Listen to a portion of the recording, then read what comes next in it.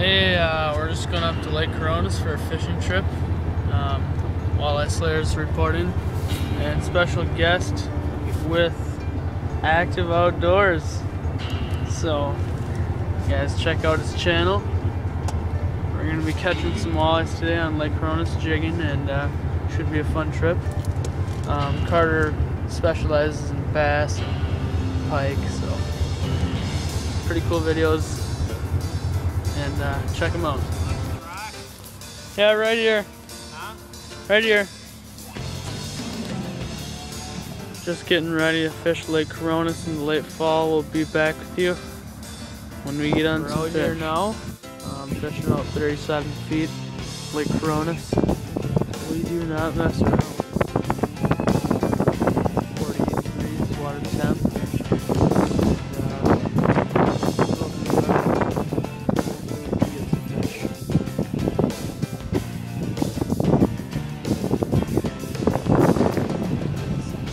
30 seconds in, we got a walleye, boys.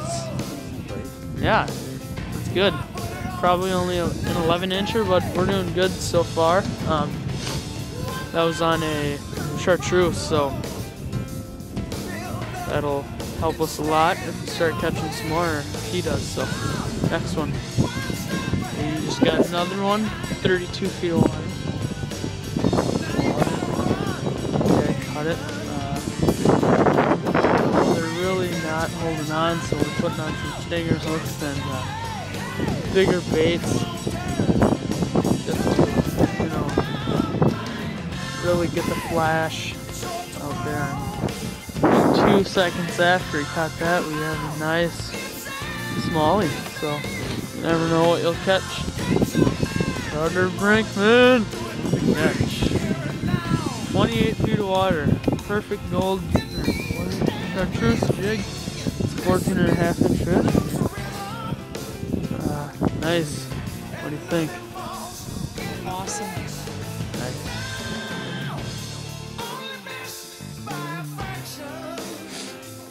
Next spot, and it's been a little night fishing, and Dad caught a nice eater, probably 16 inches. Hold her up.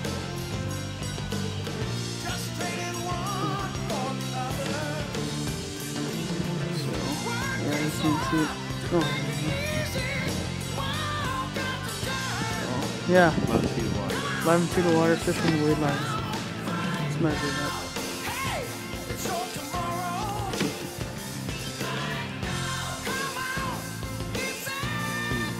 15.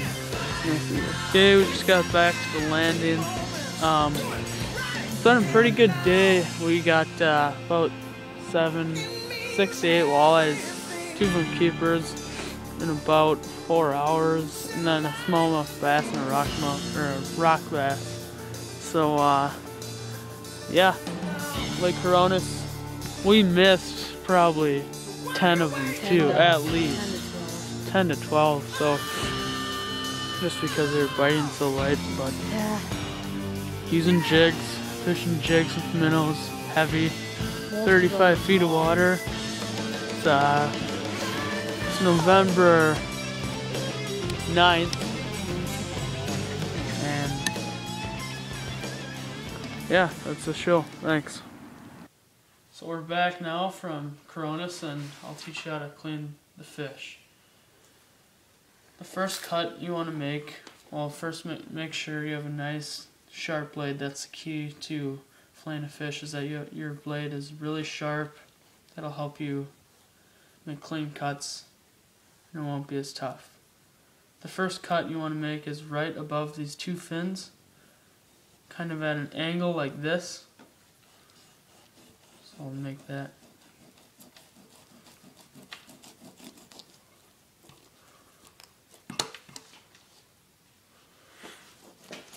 And then kind of down to this, almost to the center right here, and to the backbone that runs right along here.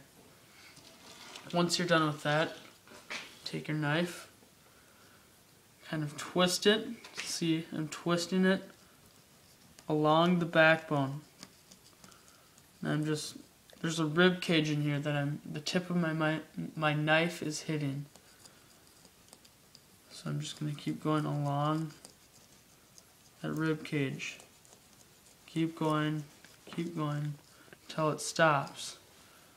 Now I punch my knife through the other side of the fish and proceed to cut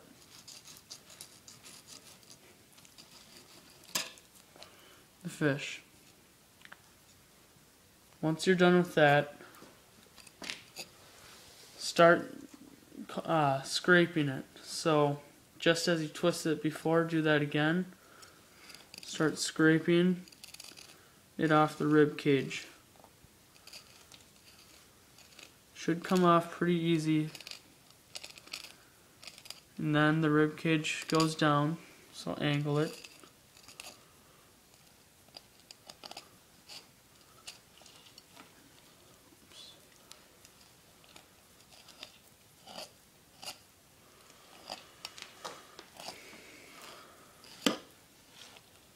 And then you have your fillet.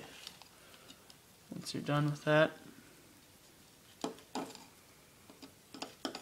simply cut the remaining piece off.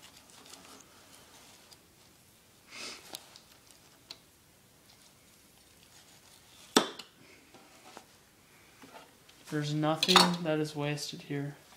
Everything's scraped off. Everything is gone from this part of this walleye also. The last part of the flaying method is that you want to take a piece of meat off the skin. So to do that, angle your knife as I'm doing. Hold the tip and kind of just scrape it off as you're doing, but just slightly cut like that.